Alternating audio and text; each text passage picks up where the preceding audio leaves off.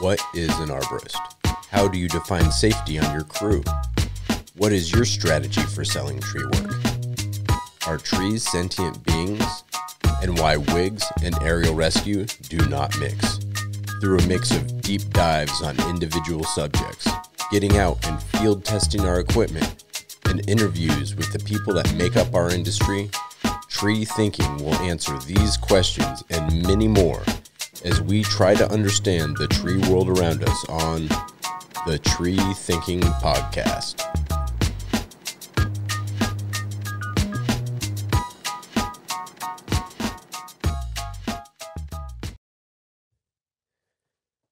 All right, this episode was a lot of fun. It was a full house. We were joking around. We had good conversations with Nick and Dan and Doug and all people that are a lot of fun to talk to and have a great insight to the industry. So thank you guys for coming on. And with that, we're going to take care of some business and then get right into the episode. Hopefully you enjoy. This podcast is for informational purposes only. It is not, nor is it intended to be, a substitute for professional arboriculture advice and should never be relied upon to perform or direct arboricultural work. The Tree Thinking Podcast makes no representations as to the accuracy, completeness, or suitability of any information on this podcast and will not be liable for any damages arising from the use of any information in the practice of arboriculture or tree work. The views and opinions expressed in this podcast are those of the guests, and their appearance on the podcast does not imply an endorsement of them or any entity they represent. The podcast and its hosts are not to be held responsible for misuse, cited, and or uncited copies of the content within this podcast by others. The Tree Thinking Podcast may not be reproduced or distributed without the express written consent of the Tree Thinking Podcast. The tree work industry is full of amazing people. We are a mosaic of college-educated, internet research, trial and error, skill passed down through mentorship, knowledge shared over a beer, and good old-fashioned self-taught. How did you get where you're at? And where are you going? Even if you've been doing this work for a decade, there's always something else to learn. And when you start teaching, it might just take your learning to another level. After all, young world, the world is yours. On this episode of the Tree Thinking Podcast, we do some research into trial and error, look at the benefits of self-taught and mentorship, all while consuming a couple beers on education, evolution, and the arborist community.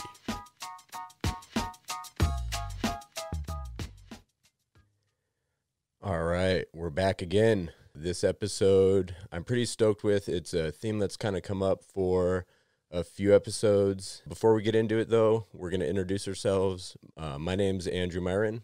Rob Myron. Becca Snowdale. And Corey Shields. And then we have a special guest, at least for the first part of this podcast. Yeah, hi everyone, Nick Bonner.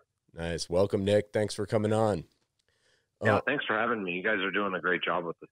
Oh, thanks. It's really fun. We've gotten a lot of good feedback, and it's kind of funny getting the feedback because we're just hanging out having a good conversation. So to have someone be like, oh, that was awesome. It's like, yeah, it's a lot of fun. On this episode, we're going to get into a theme that keeps coming up. We've talked to a few really skilled arborists, and one of the things we keep hearing is how they started out at the beginning. You know, a lot of guys started out climbing, pruning with spurs, or didn't understand how to make good cuts, and, you know, their skills evolved, and they kept learning, and they kept, you know, fighting to make sure that they were a little better today than they were yesterday. And so we kind of wanted to talk about that a little bit, and then we saw some of those videos that you were putting out on TreeStuff, the Arborist Community Expert videos, and those were really inspirational because it really kind of summed up that spirit of, you know, just everyday tree people that are out there doing their best to share their knowledge. And yeah, that's just really cool. That's what's making the industry better. Yeah, 100%. It was a super fun program. Well, we're going to dive into the first segment, which is going over those videos. Lucky enough to have you on and kind of get a feel for that. And I figured I'd start it off. One of the cool things about TreeStuff, and I've kind of talked about, I think I told you this when we were going back and forth, but one of the cool things about TreeStuff, in my opinion, is at first it looks just like another retailer. You know, we're selling you tree gear, but if you start clicking on links on that website, you're going to find a lot of educational material. You're going to find a lot of webinars, how-tos, and just stuff that builds community. Yeah. And I don't know, what kind of inspired you to do that? You don't see that on a lot of websites. Well, I think, you are seeing more people work with video. But I think the reason that we started doing that was that's how I started in the arborist industry. I was watching videos from Reg Coates and, August Henneke and Brian Bixler, and seeing those guys. I mean, Daniel Murphy, right? Like watching videos of, people doing good things, people doing bad things, and learning from them. And when, we really got going at TreeStuff, we started to put resources towards that and punching out videos like 360 videos, just going over the products, and then things for events, and then training videos and things like that. And in this case, Weaver came to us and they wanted to generate user-generated content and get people making videos. And we kind of put our heads together, and this was the idea that we came up with, and we didn't really know what to expect. And, I think you look at the videos that came out of this project, it's pretty surprising. Yeah, there's definitely a lot of quality videos that came out of this. What was the grand total? 35 total videos? Yeah, I think we ended up with somewhere in the 30s. There were a couple that, got moved around, but yeah, I think there's 34, 35 now. One that you referred to me was, what was it? Water and Me. Oh, yeah. Yeah. Water and Me with Will Smith. Yeah, I saw Will that. Smith. Oh, Not it cracked me up. Yep, nope, not the Will Smith, but the creativity of it. There was that one, and then what was the throw ball? Getting your throw ball. I don't remember the name of it. Getting the throw ball getting unstuck. The throw ball unstuck. Yeah, That's a good one too. Yeah, and they both kind of had that same theme of not taking it too serious and just having fun. And those were great. Yeah, I love to see the amount of people in those videos that had such a great sense of humor. Yeah. It's just almost every one of them. There was some little quip in there that made me giggle a little bit.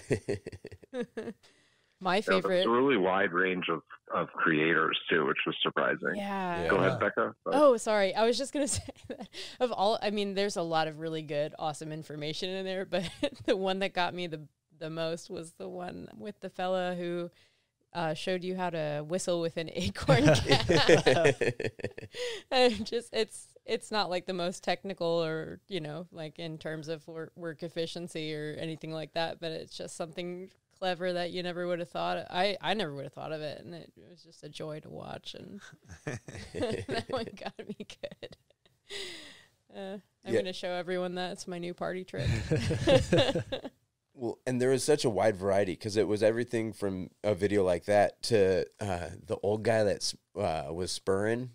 What was he, 70? Yes, Renee. Yeah, Renee. Yeah. I mean, that was just straight inspirational. Yeah, Cool, dude's a badass. Yeah.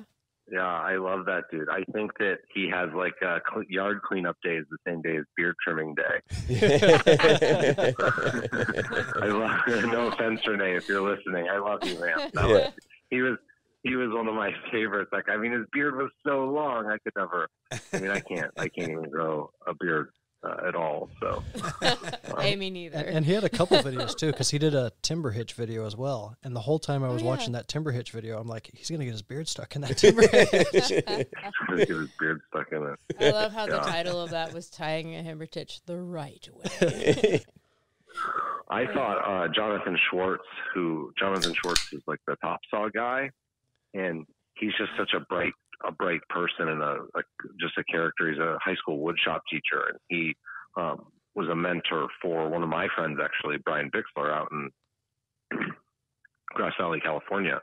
And it's weird because I don't know that Jonathan Schwartz knows that he's connected to me that way, but he's been sending us these, pretty crazy ideas over the years, and he's always got some new product idea. We haven't been able to pursue all of them, but we sell his top saw product. And then he sent in a couple videos, but one of them was like how to set up your truck. And he's like, this is how I drive from being a high school shop teacher to doing tree work. He's like, I can shift my bins around. It was really cool. I liked that one. Yeah, I think I watched both of his videos because he had a saw maintenance and then that setting up his back of his truck. And I actually just bought. That saw maintenance is his new product. Oh, okay. Gotcha. Well, I might have to check that out because I just bought his top saw product, and I'm impressed so far. I like it. Yeah, I like the video of him setting up the back of the truck as well. I mean, he just had a place for everything, and with the way you could access it from the side, I mean, he had put a lot of thought into that. And then he's, just put this board here and you can sleep in the back. And I mean, that was next level. He spent just a few hours in that truck. It's apparent. Yeah. No, that's great. I like the yoga one. Yeah. I was not expecting that. And that's one of those things that if you're starting out in the tree game, stretch, take care of your body. I've seen so many people that have had to leave the industry because they've been hurt. Yeah. Where just a little bit of stretching, a little bit of taking care of yourself goes a long way. It's so funny that I found the Tree People Yoga on Instagram Me too. a month or so ago, and then I saw that video. I was like, it's the guy. It's so cool. But those are that's useful information. Stretching and the staying hydrated. Little things. Whistling through an acorn cap. You never know when that'll come in whimsical handy. things. You never know. Yeah. I think the information on the wildlife cavities is really interesting, right? It to me seems like a great way to pitch a customer on keeping the wood in the yard. Yeah. The more educated we can be, and the more confidently people can talk about doing wildlife cavities, we can save people's backs, right? Let's leave this about 8 feet high. It's nice and big. We'll cut a little wildlife cavity and it'll be perfect. Yep. Yeah. The last episode we put out was all about wildlife, and we had Sarah Ward from the Forest Service on, and she broke down a lot of the benefits, and how these wildlife snags are so beneficial to the environment, and kind of that synergy between the two is great. Yeah. I mean, there's a lot of information there. It was good to see people making actual bird boxes with plunge cuts in video, though, because I haven't seen that in person before. I've only ever heard of it. So to visualize that and then see someone explain it as they're doing it was very useful for me, I think. We should share it on the social media. That way, if someone hears the episode and wants that tutorial, or if you listen to it, go to TreeStuff. There's a few of them there, and they're all good. It's all there, yeah. Some of them were very specific to particular birds, too, which, as we talked about before, Yeah. Corey and his starling problem. Starlings. Yeah, no, those are great. And it's just another attestament to how I think the internet and social media, and especially with what you all are doing, Nick, and all the great folks at TreeStuff, kind of putting some resources out there, some stuff. Yeah. Even old timers didn't think of, or, newcomers. Yep. It's invaluable. Yeah, It's awesome. everybody's going on the internet everybody's looking to learn things on YouTube, I think. We just dubbed, you guys have probably seen, we have a really long video where we talk about all the different types of climbing gear and stuff, and it pops everything up on the screen, and it's kind of like a video catalog. We just dubbed that into Spanish. Yep. So we had a professional Spanish voice actor translate it and re-record it for us, and unfortunately it's still me standing there, and it's like, hola, soy Nick, TreeStuff.com. And it's as much of it as I can say, but it hits, and it's really well timed, and hopefully we're making resources more accessible for people, and that more people can get at them. We also just started doing Spanish transcriptions at the bottom of a lot of our video pages on the site. So if you're Spanish speaking and you want to look something up, at least there's a machine transcription of the whole video there, as well as doing things like Spanish closed captioning and stuff like that too. So trying to take some of the older video work that we've done and bring it to a larger audience, or just make it more accessible for people. That's fabulous. Oh yeah, no, that's great. We have a couple of people that have downloaded episodes down in Mexico. So if you guys want, go check it out. They got the Spanish videos on TreeStuff. Yeah, you can actually go to treestuff.com/Espanol, and there's like a whole host of growing Spanish resources, Spanish language stuff. So it's cool. Oh, that's awesome. That's awesome, and that's such a need. Like in the industry, I've known a lot of Spanish-speaking climbers who have even struggled trying to get certified in the ISA because they don't speak English. So, and a lot of the ISA tests are in or not in any English. And that was, I think, before they actually made, because they've made some newer resources where they are in Spanish now. But like in the early days, it's a pretty big struggle because it was all in English. Maybe we could do our certification class in Spanish. That might be a little harder. It's considerably long. Yeah. We could look into that. Yeah, but I mean, worth looking into maybe. Yeah. I mean, depending on how hard it would be, that could have some real life-changing effect for somebody if they had that same problem you're talking about. You know, that'd be really cool. Yeah. Yeah. You guys have really been contributing, though, right? I mean, you're in, like, you think you've got, 7 episodes of this thing published, 5 or something? And you just finished that roundtable review format, which, I mean, I thought was one of the better product review formats and executions that I've seen in any market. I mean, from bicycling gear to clothes, you know, just having a group of people go over a product, you know, multiple times and bring kind of like perspective to it from a really diverse group. I thought that was really beneficial. I'm looking forward. We don't have the 3rd installment yet, but I think that was really cool. It's a lot of fun doing it. We haven't filmed the 3rd installment quite yet. We've like so much of the country, there's been big storms and we're having trouble putting a weekend together where everybody's not working or doing something. But we have so much fun doing it. And when we first started talking about it, you know, we wanted to do a good job. We didn't want to just do, you know, your average video. So we kind of started looking around for what some of the critiques of unboxing videos are. And people just kept saying, you know, it just seems like, you know, almost a bad actor. And so we were just like, heck, you know, let's just have a good time. You know, let's just talk about it. And then the other thing is people were just tired of hearing, like, you know, these scripts that were written by the company to try to sell their product. And it's like, that's not what people want. People would rather you know, there's no such thing as the perfect piece of gear. So when you pretend it's the perfect piece of gear, you know, you're just losing credibility. It seems disingenuous and nobody's going to buy that. Yeah. Yeah. So, so we've been having so much fun doing that, man. Thanks for that opportunity. That's a huge compliment. I know you can't see us all right now, but I feel like we're all beaming. Yep. Yeah. Blushing and beaming. Well, you stole the show, Becca, at the end of the first video with your wrench dressing. And Kale, the guy who does the video editing, is like, he's a perfect deadpan, right? He's always got deadpan comedy. And at the end there, it just cuts. And then it's like, it's back, and it's just like wrench dressing, and then boom, it cuts again. You're like, oh, man. Thank you so much. Oh, yeah. No, Becca's I bet you didn't expect to see that. Yeah. She's the heart and soul with her puns. She keeps us all entertained and gives us more than just being a couple boring tree guys talking. She keeps us going. Thanks, Dad. Shout out to my dad. Oh. Yeah, it's fun. Been great. Yeah, I'm glad you guys like the Community Expert Program. I don't know when this is going to air, but there's still voting left on it right now. But you know, if not, those videos will be available forever. And I definitely want to thank Weaver. You know, they put up the prizes. There was $3,000 in prizes for that event, so 3 people are going to win $1,000, and that all comes from Weaver. And we definitely wouldn't have done it without them or having a prize. So it's pretty cool. Sweet. Yeah. Nice. All right. Awesome. Jamie just got here.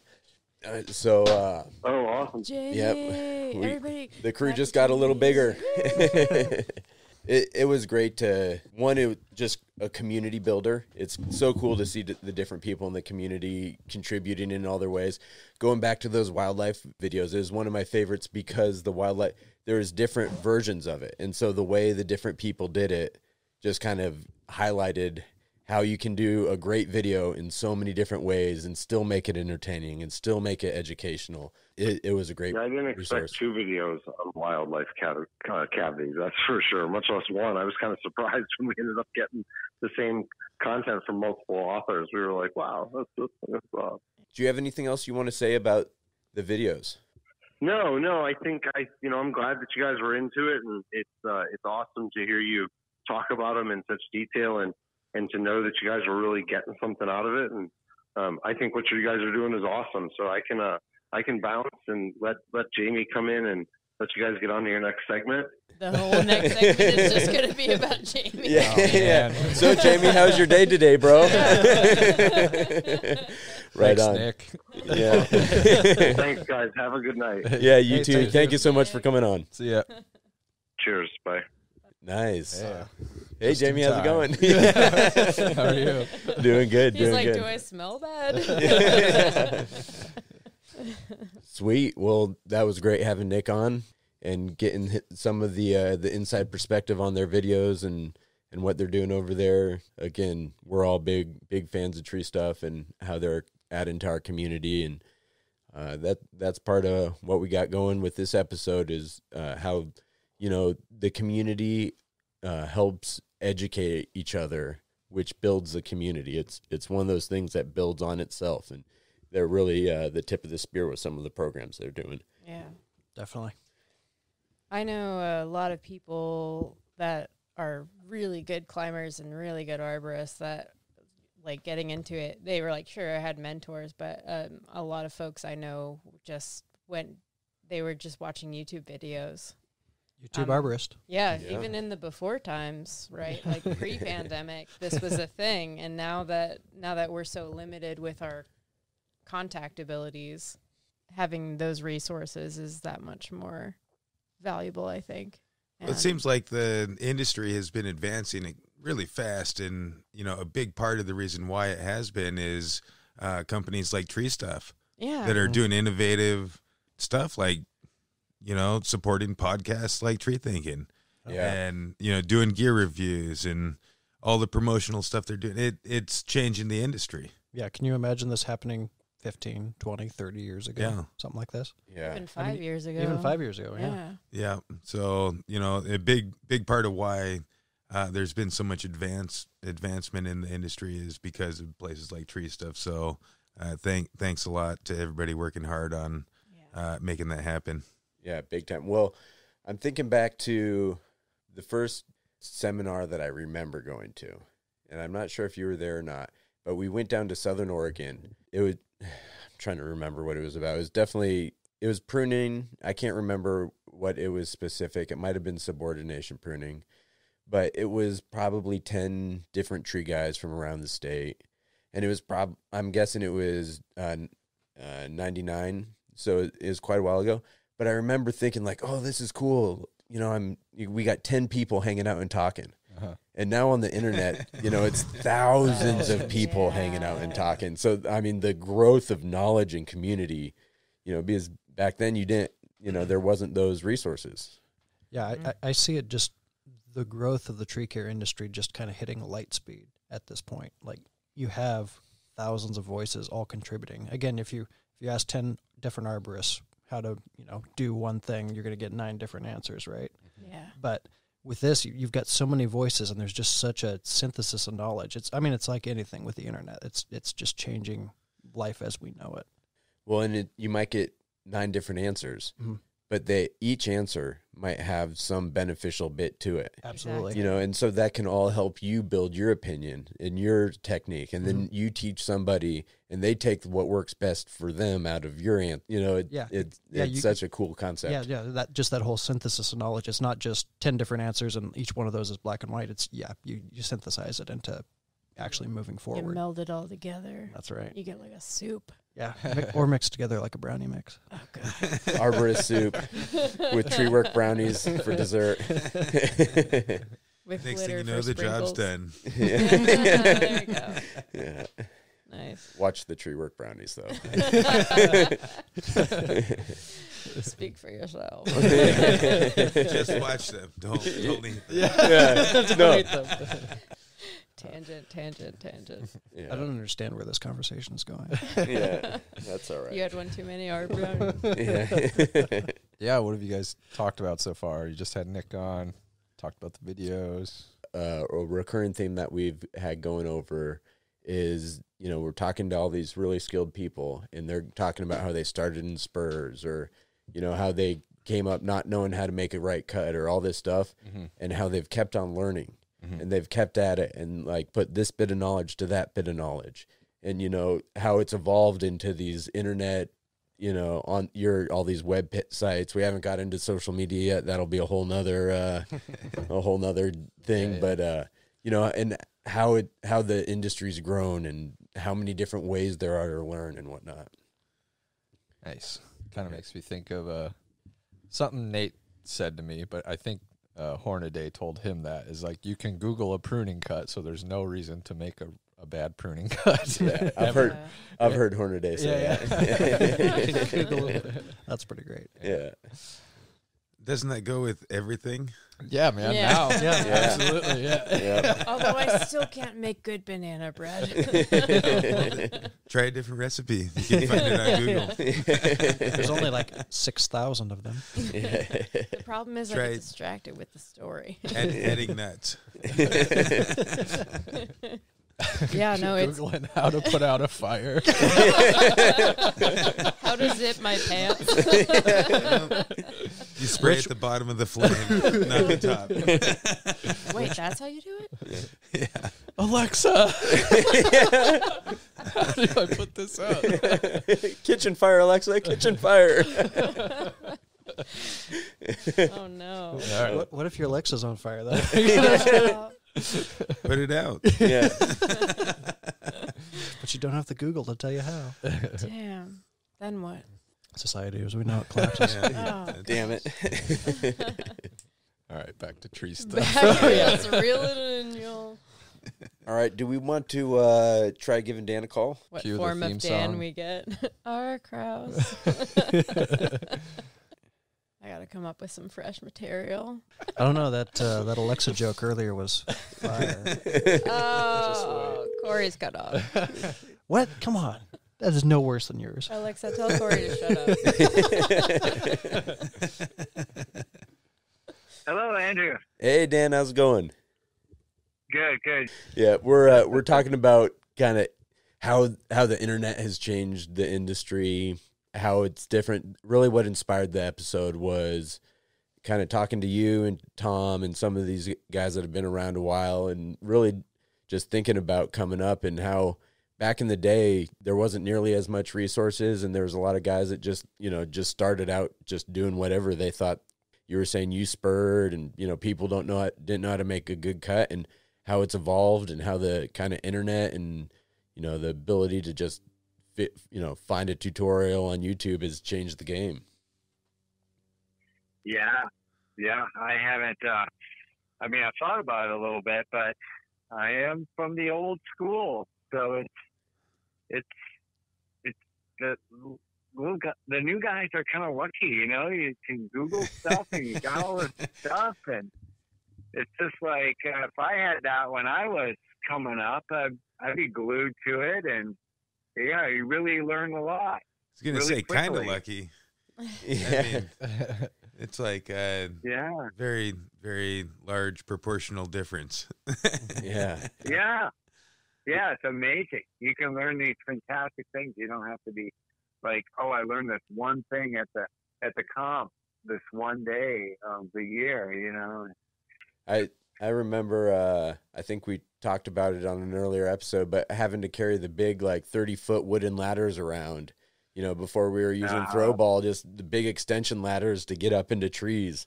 And that sounds so crazy if I try to explain that to somebody nowadays. They're like, you did what? Why would you do that? Did you hear of a throw ball yet? Yeah. I got a question, Dan, not including the throw ball. What do you think the biggest difference has been in the last 20 years? 20 years. Yeah, I was split tail in the 20 years. Yep. Or at least it was for me. Yeah. That's a big one for sure. Because I remember when that came out, and I can't believe that. I can't believe we didn't have the split tail for so many years. I used to have to advance to the next branch. You'd have to untie your knot. Oh, and you mean the split? Oh, yeah. Yeah. Yeah, this is split tail. It was always one piece of rope. So you have to untie the knot. Yep. And then tie it into kind of a little monkey fist, because it was some loose rope there. So you had to kind of tie it together to be able to throw it over the next branch and come down, click in, and then retie your knot. I mean, what a big waste of time. Oh, yeah. And you'd tie a little clove hitch on your D-ring so that you'd have a split tail. No, that's more than 20 years, though, because when we came on, we had a split tail. Yeah, that's more than 20. Yeah, that's more than 20 that's years. way more than 20. I mean, But the thing But about that it was is, the for big some thing for people, me. it's not. But that's what we started on was the Blake's Hitch with the split tail. Yeah. Yeah. Yeah.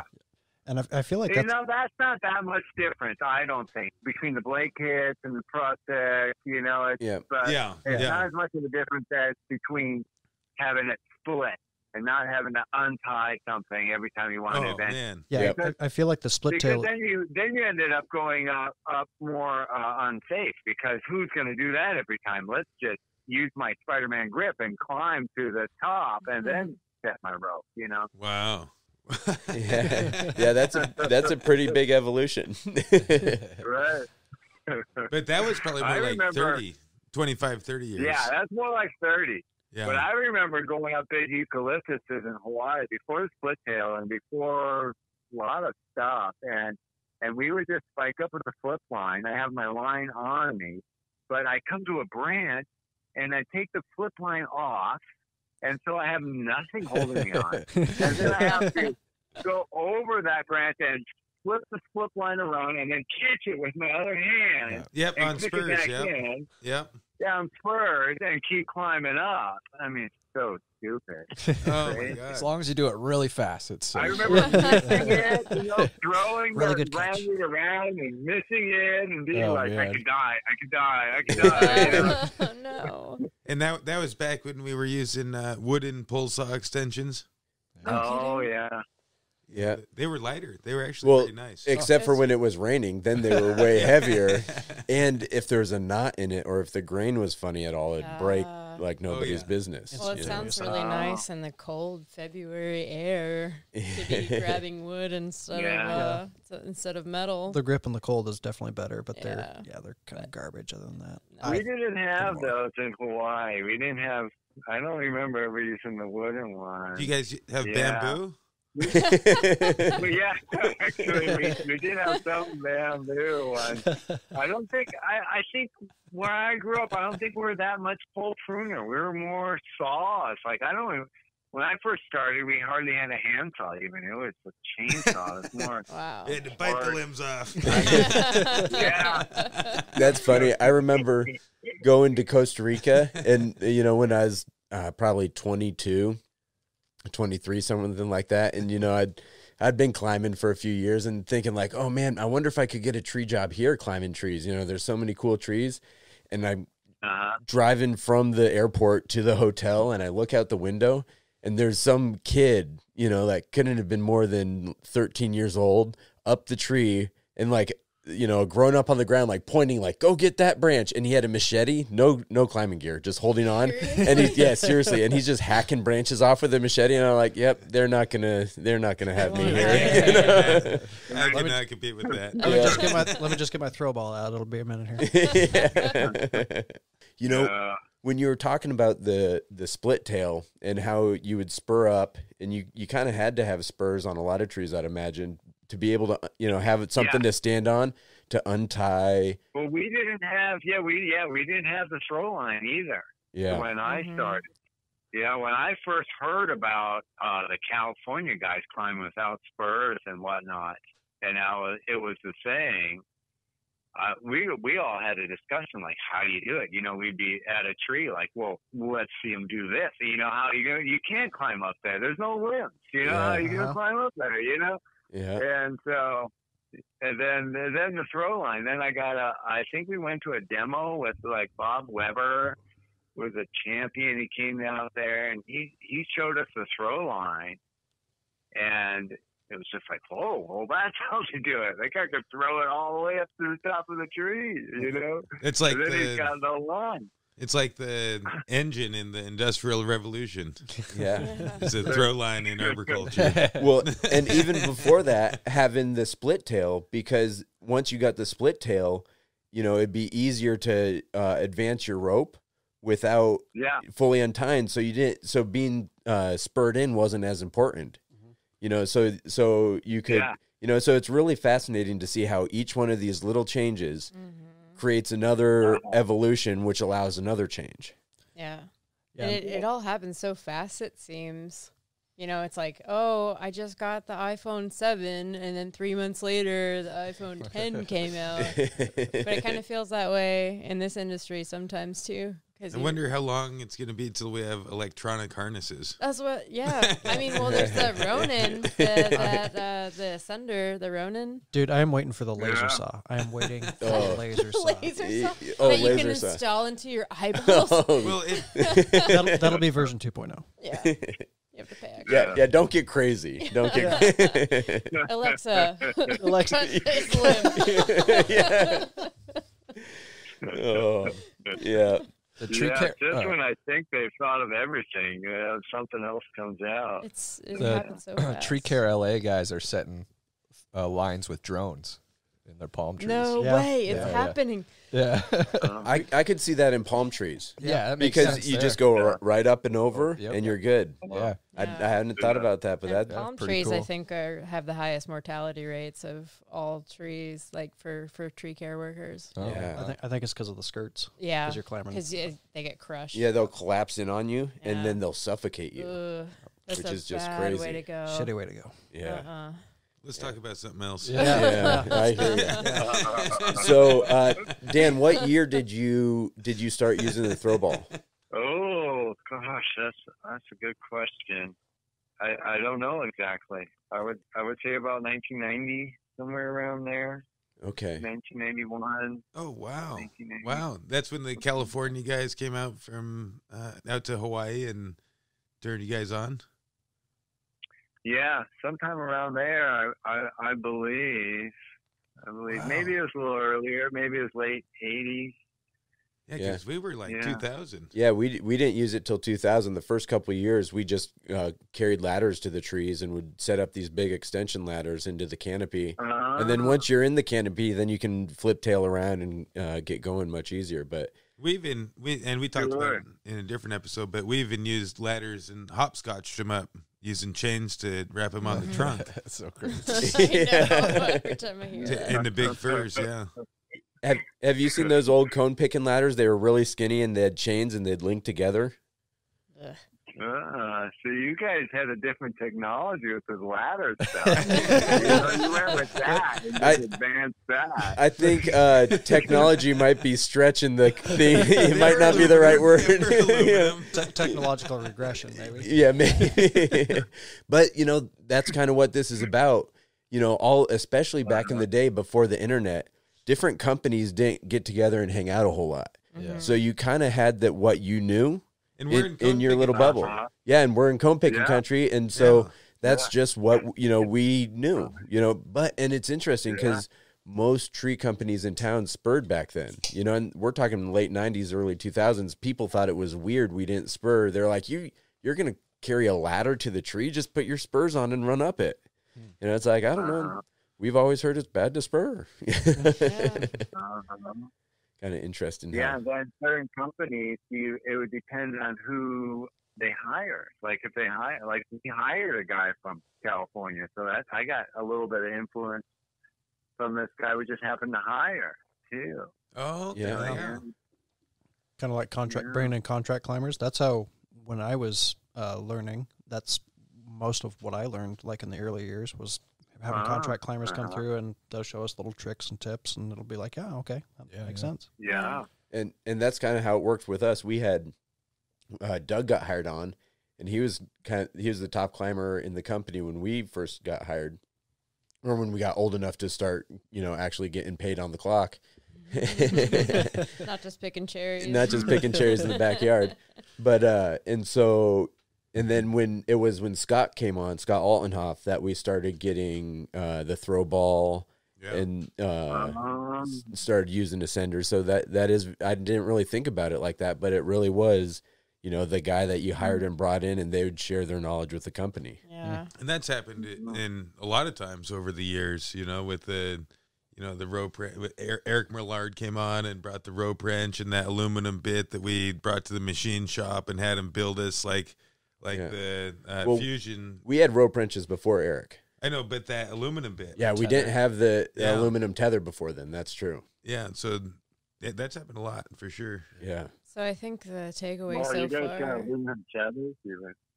Yeah, like No what, side. how long ago was that?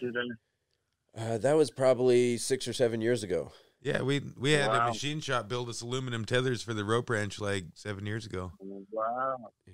Yeah, I still don't have that. Yeah. Oh, I've got like 20 extra. I'll send you one. Send Andrew your address and Yeah. you'll have one come. We also did a video for TreeStuff reviewing the notches. They just came out with the Fusion Tether, which is an aluminum. It has a built-in pulley. There's a spring where you attach the rope wrench. That way it keeps your rope wrench in line. It makes it a little smoother. It's a pretty sweet tether. Does it have a little thing that clips to your like chest harness for keeping it? It has 2 attachment points. Yeah, it has a couple attachment points, and one of them's Not just actually one. life safety rated, so that if you're going from one tree to another, you can connect another system to it. It's kind of cool. Nice. Yeah, all the fancy gear that's out there, Yeah, I've gone from advanced climber to not advanced climber. It's like it's gone so fast, it's gone right by me. It's just, It happens quick, 6 months, and Keeping up with this. Exactly. It's just like, it's just like cell phones. just like a There's cell nothing phone. wrong with going back to the basics, though. No, I know. No. Yeah. No, I mean, bare I bones. like it. Yeah. I do it all the time. I'll tie a Blake's hitch every now and then and climb on a Blake's hitch just for the fun of it. Corey will make fun of me while I'm doing it, but just relentless. I mean, I do it anyway. yeah, fair enough. Especially How could that. you not? It's just giving you something to make fun of me about. Just more ammunition. It's just more ammunition. But yeah, no, that's the way to do it. I love foot locking. They've got that ascender that kind of comes in at about a 90-degree angle, I think, so you can kind of hold the handles at an angle. Oh, that is sweet. Yeah. I'm so jealous of that. Oh, Yeah. Yeah, I threw my Prosec on. I keep a Prosec on my belt still for foot locking up. And I threw it on the other day, and this lady we had hired, she was only hired for a couple of weeks. She was on her way through.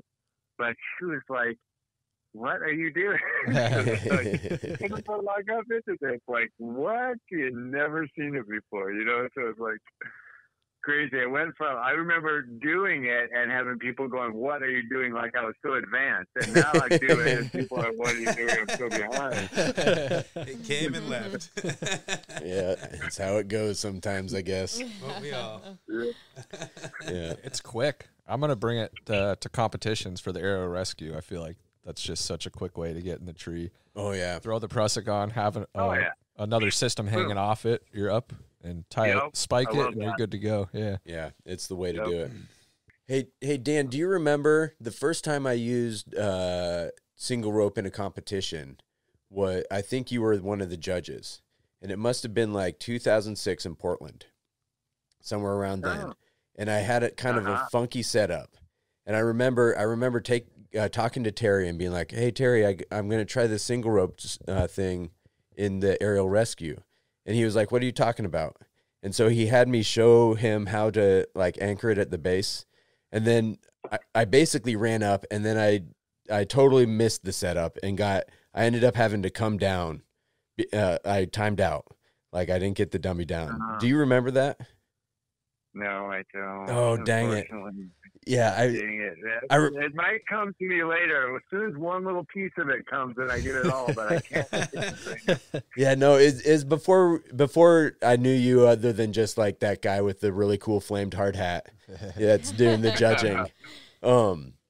But I remember going up and coming down and just being discouraged because I tried something new and it just did not. It worked good. The climbing, I got up real fast, but then I didn't go far enough up, and then the setup I got was just super bush league. It was like one ascender above me, a French Prusik on my harness, and then a foot ascender.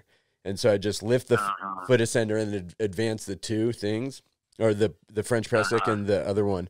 And then I tried tying a knot between the ascender and the French Prusik, and I was just having trouble getting the slack and getting the knot tied.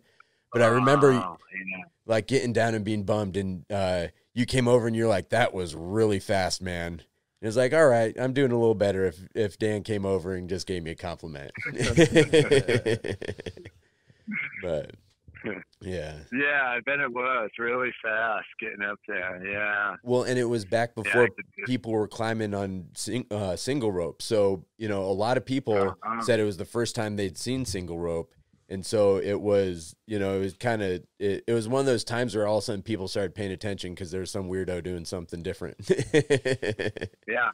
You know. Yeah, and he flies up there. It's like, whoa, did you see that guy's on the ground? Now he's all the way up in the top. Yeah, it's an eye opener. Yeah. Yep, that was a fun one. Sweet. Do you have any other things you want to say about kind of the evolution and, you know, education of the arborist community? Well, you know, I can't think of anything. I don't seem like I'm the expert on that. I'm trying to catch up with everyone. I want to listen to what other people are saying. I was actually listening to, you know, this podcast has got me more on the internet. Oh, cool. Too, just talking with you guys. So it's kind of, you're kind of pulling me up, you know? It's like, I got to be seeing what's going on. Yeah. Pulling you up, pulling you down. Depends on the episode, you know? So Dan, I got a question. How are the Doug firs doing farther north in Washington? Are you getting any kind of drought stress and dieback, or are they looking pretty healthy? It's not so bad with the Doug firs. It's the western red cedars that are flagging. Mystery. Are they like full on really dying out, or are they flagging and getting cankers? Or dying. Wow. No, they're not getting cankers. They're just looking like drought stressed. Like all of a sudden they just. Is it the root rot or 2 years? You know, they don't know. They're kind of researching it because it looks like drought, but then people even that got irrigation are still having theirs die, and they're just. You know, I heard something about the western red cedars and how there was some people wanting to be informed if people were seeing like some flagging trees or areas where multiple trees really flagging out, but I wasn't hearing about like die off, kind of like we've been having with the Doug firs. I didn't know you're having so much problem with Doug firs down there.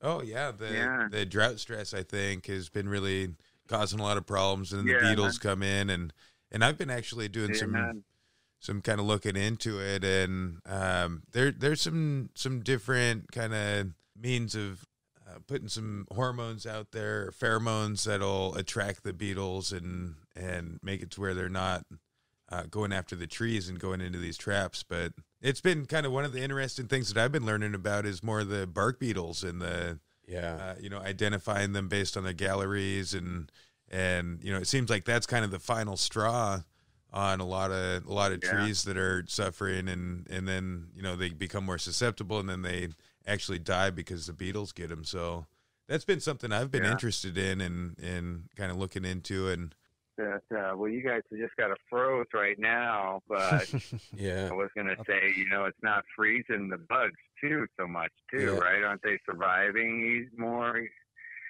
Not getting a hard freeze. Yeah, I think we're not getting as hard of a freeze as we used to in the past as much, and I think I've heard that's part of the reason the bronze birch borer is moved in so hard is because it's not getting that hard freeze, and we're getting those weird weather events that cause all these failures in trees, and you know, that's an opening for an insect to kind of just burrow in there, like defeats the tree's defenses, and there it is. So how are the big leaf maples looking? Are they getting big seed crops and small leaves and kind of looking like they're not so robust, or? There's a mixture. I don't know the overall big picture. I know there's a mixture that I've been dealing with, and I've gone to some clients where one will be fine and one will be looking peakish at the same place. Yeah, at the same place. We'll get that in the street trees here. There'll be a big leaf maple that's having a real hard time, and next to it will be a one that's checking out.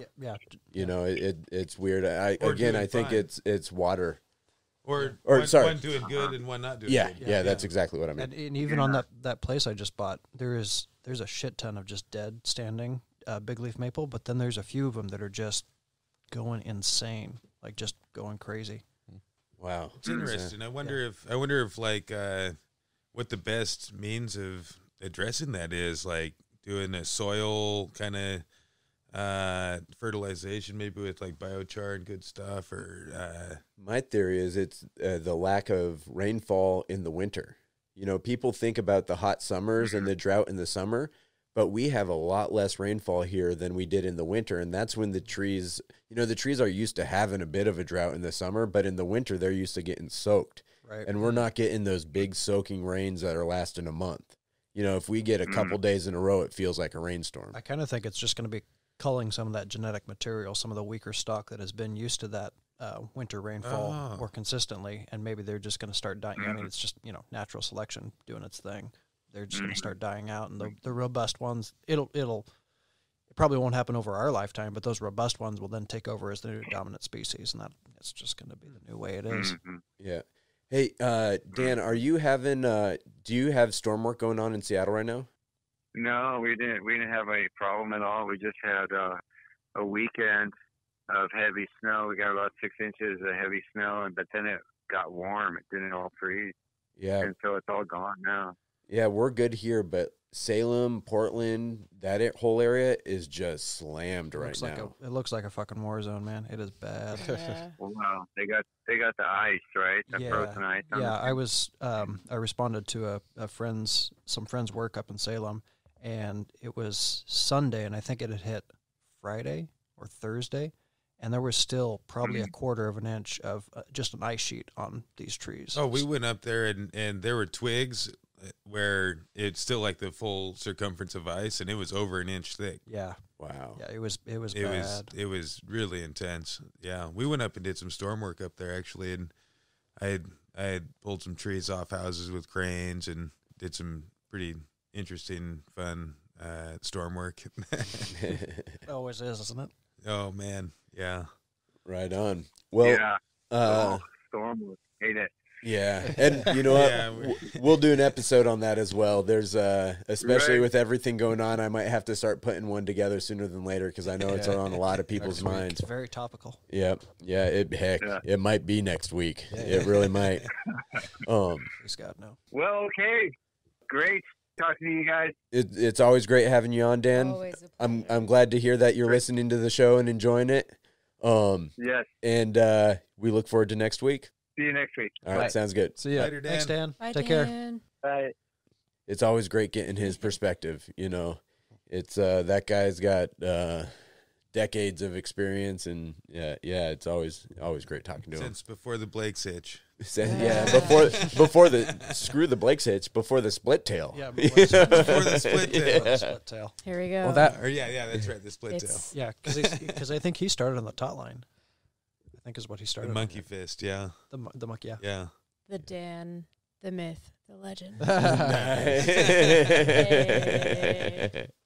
That conversation kind of showed like the importance of community and being able to learn from others, because you were all of a sudden asking him about what the trees are doing in his region, and you know, he was curious about what's going on here, and that's it. Just reaching out to people, and that's how it works. And that's what, you know, a big part of what we've talked about a couple times is, you know, doing this podcast was a way to reach out and kind of build some community in a time that was a little bit harder, and that shows it. Just that conversation, you know, sharing knowledge up and down the coast like that. Man, all right, what a great community to be a part of. Just to be able to like pick each other's brains, not really have ego involved too much. It's just like asking questions like, what's going on up in your neck of the woods? What's going on down there? It's awesome. Like, no, the firs aren't doing bad, but the cedars are. Yeah. It's just every time one of those things happens in the arborist community, I'm reassured that I love being here. I love being a part of this. I think the common trend is that at the end of the day, everyone just really likes trees. And so it's like, we can disagree on certain things and do things our own way and whatnot, but at the end of the day, as long as we're all kind of like, fuck yeah, trees. Fuck yeah, trees. Yeah, Sterling's gonna eat a dick, but trees are great.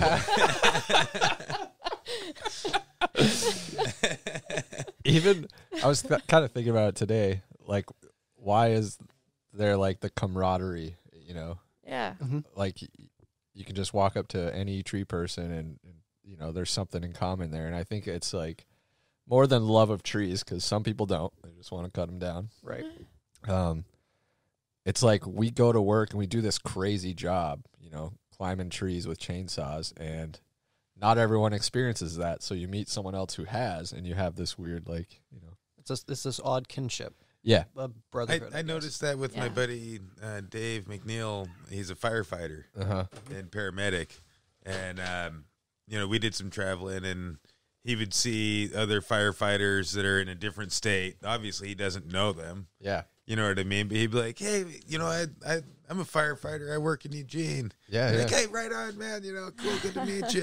And it's kind of that same camaraderie because they go into challenging situations and have really intense experiences and can relate to each other. And, you know, when they see someone else that does what they're doing, they're like, wow, that's a freaking badass we got something to talk about. Yeah.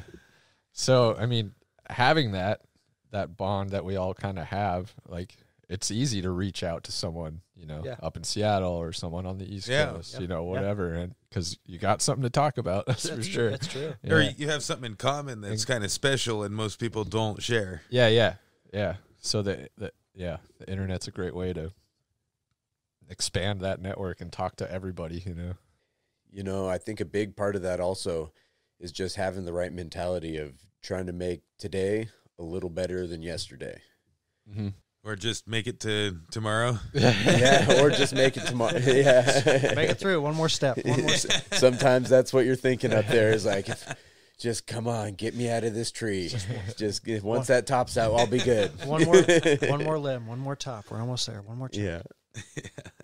The discussion kind of went on in a little different direction than we were planning, but I love it when it does that. You know, it throws off the outline a little bit, but it kind of gets to the core of what I think the spirit is a little bit more when we do it. You know, Dan on the phone was talking about, he's like, oh, and these guys from California came down and they were showing me this and that. And it's like, even before the internet or before there were webinars and. Yeah, it just showed that it was much harder. Like you had to have someone from California randomly come and show you what a throw ball was. Like at the time may have been happenstance or just like a non sequitur, but now it's like you can just seek that. You can be like, I wonder about, you know. It used to be. How do you climb a palm tree? I've never seen a palm tree. Right. It used to be where you really had to have mentors to be teaching you, even if you had a lot of drive and you had a lot of initiative and were, you know, gung ho about becoming the best arborist you can be. You were still limited. Yeah. And not able to get the knowledge. But now that the internet has come out, you get out of it what you put into it. Yeah. And you don't have a limiter. Mm-hmm. There's no limiting factor in terms of what's available to you to learn. And I've seen that. It used to be that we would say, hey, it takes 5 years to become a fully trained arborist. You know, if you dedicate yourself and dedicate your life to the trade for 5 years, you're very likely going to be fully trained. But then now I'm like watching these people come on. I'm like, within 6 months, they know all the Latin names of the trees. They know all the knots. They got everything except experience within like 6 months or a year. Yeah. Well, you know, from 0 to 100 compared to what we were doing, it was crazy. We're almost androids now. We have we have the whole world right here. This extension of our hand, you know, the phone. Yeah, which there is a huge caveat to that. I think that yes, it's great that they have all that knowledge. It's great that they know all those knots, but that experience, I know. I'm with you on this. And I tell him, I'm like, climb on the Blake's hitch. The thing is, learn the Blake's hitch first. Just hold yourself back. Hold yourself back. It still takes that time because what it is you can learn it and see the video and understand the terminology and be able to explain how to set up a climbing system. But you have to do that system and or climb on that system. And then you got to climb on that system in a conifer. You got to climb on it on a big, wide spreading tree. You got to climb on it when it's wet. You got to climb on it on a really hot day. You know, you got to experience all these different conditions that change it. You know, maybe climb on it with this type of pressure cord and climb on it with this different hitch. And, you know, and so I think there's a huge head start by being able to learn all that stuff. But there's no replacement for good experience. Well, there's no substitute for a mentorship, like training. Yeah. No, absolutely. Well, like for me, I'm relatively new here in this whole like crazy world. But we all are. I'm fresh. I learn new stuff all the time. If you stop having that attitude, then you're in trouble. But the thing is, like I consider like every single one of you, to different extents, a mentor of mine. You know, and when I'm making coffee and eggs in the morning and I put on a webinar, I can tune out.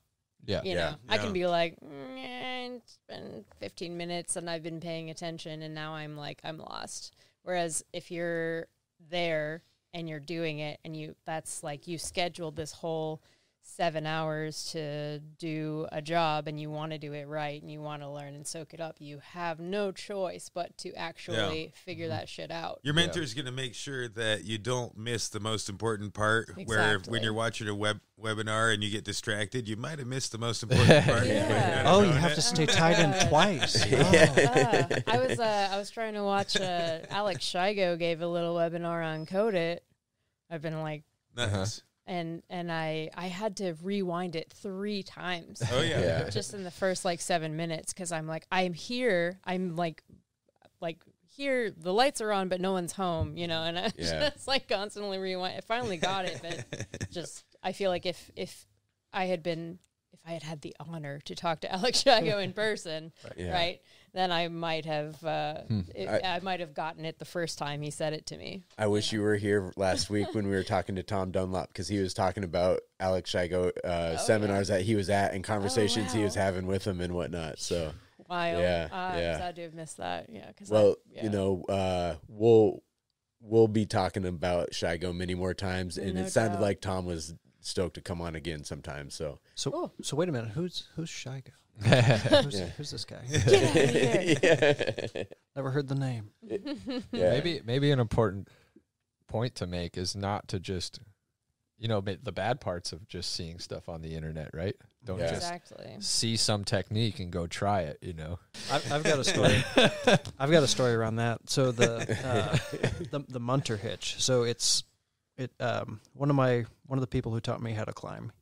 He taught one of his people how to climb on a Munter hitch, and he showed him this technique, and he was like, "Yeah, don't use it. It's kind of dangerous and whatever." And the climber used that, fell out of the tree, and broke his back, and it's been permanently altered. Like his life has been permanently altered from that. And that's just one of those things. If you don't have this experience, if you jump into that, you can be shown a technique, and it might be shown to you wrong, or it might be shown by somebody who really doesn't grasp what they're showing to you. You can put a pressing backup on it. Exactly. Okay. The climber who showed you is the one who fell out? No. The climber, one of the climber's previous proteges fell out of the tree. So this climber was the one who showed both me and this other climber this technique, and then this other climber fell out of the tree using the Munter, and he just probably mistied it. I don't know what exactly happened, but the Munter, if you just let go, right.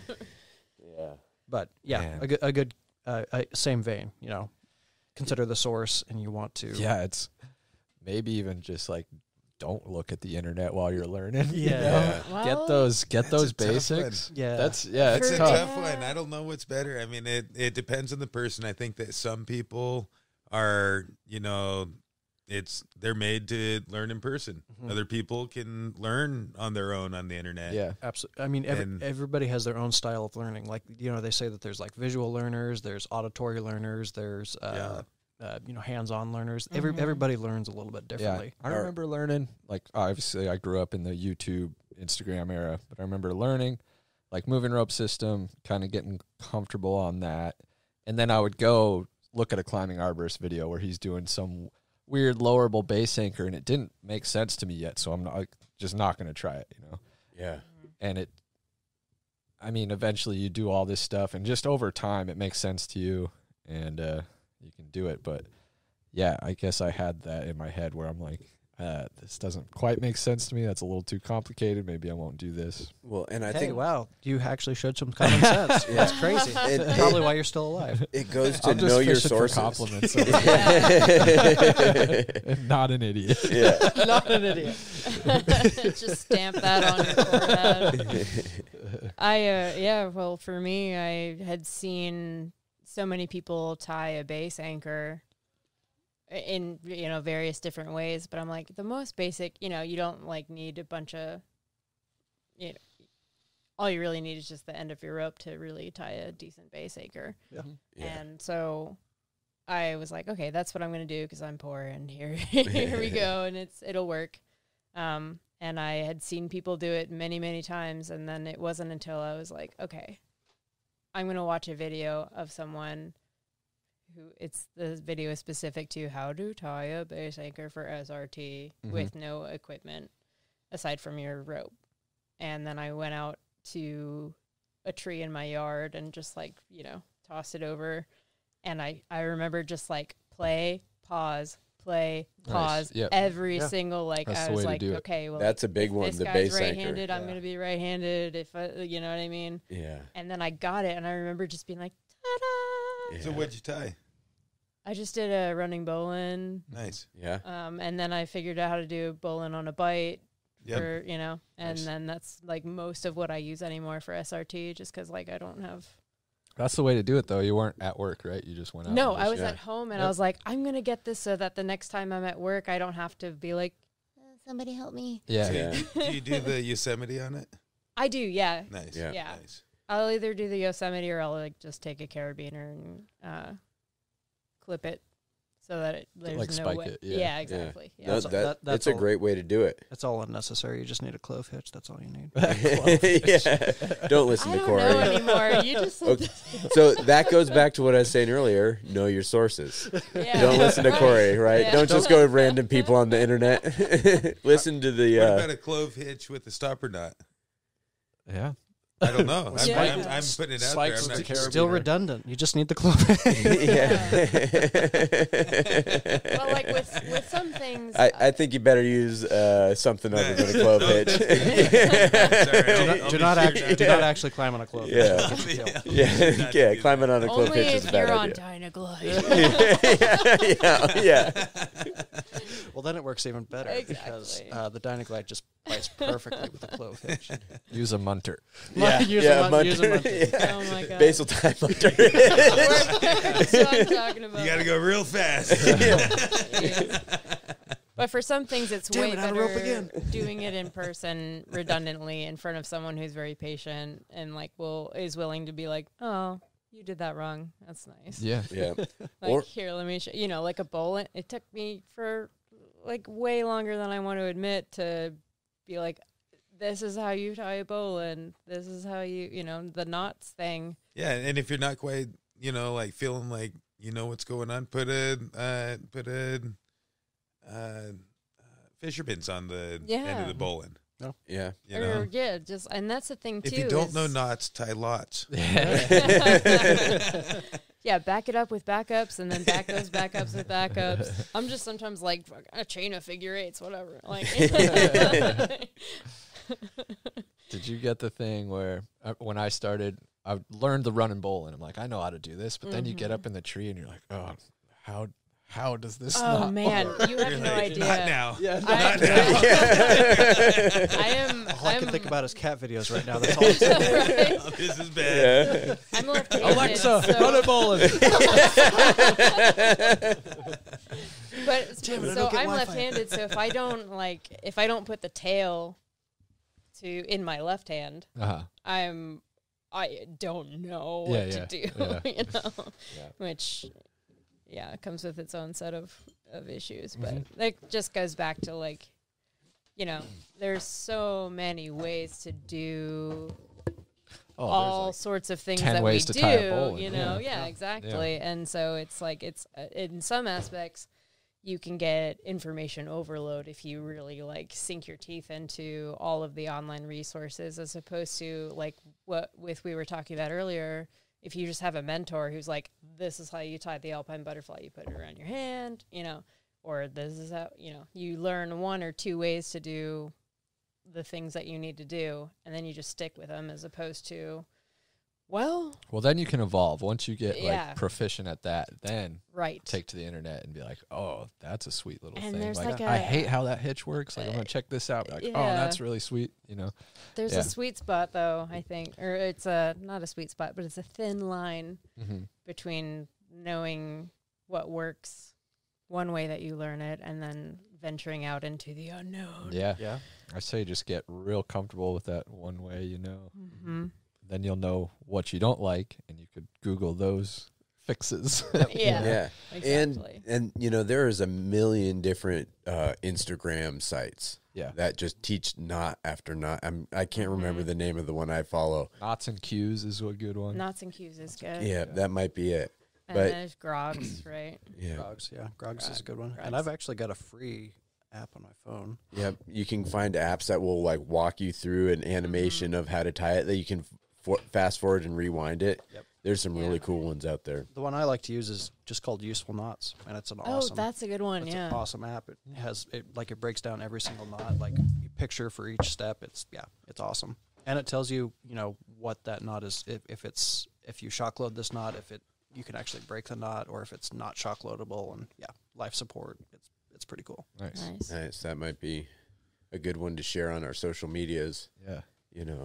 Yeah, speaking of apps that are good for tree people, Log Weight Pro will calculate the weight of wood based on the species and the diameter and the length. Cool. Log Weight Pro. I'm Googling that right now. Look up Log Weight Pro, download it, and when you're doing your next crane job, you will feel a lot more confident in making that cut. For rigging, that's I've always seen the chart, a little piece of paper, but that's handy. Oh, yeah. Nice. Log Weight Pro is where it's at for sure. All right, one more time. Log Weight Pro. Yep. All right. Log Weight. Yep. Everybody's all on their phones already. It's pretty awesome. Wait. Oh, sorry. We're in the middle of a podcast. Alexa. Alexa, download Log Weight Pro. I was listening to a different podcast. Sorry, what? Nice. Yeah, but it's great that there are apps and websites and Instagram pages and like sites like TreeStuff and podcasts like this and many others that it just goes to show how excited and willing people are to share their ideas and like their expertise and what works for them. And I think that's how we kind of get into this the evolution that we're kind of maybe it's worth saying, like, what are the big ones that I learned from, maybe you learned from, or all of us have learned from, just for people who are just getting into it. Like, where do you go to learn this stuff? Okay, segue here back to Logway Pro. Okay. Have Pacific U on here. When the fuck are you going to be bringing out a Pacific U?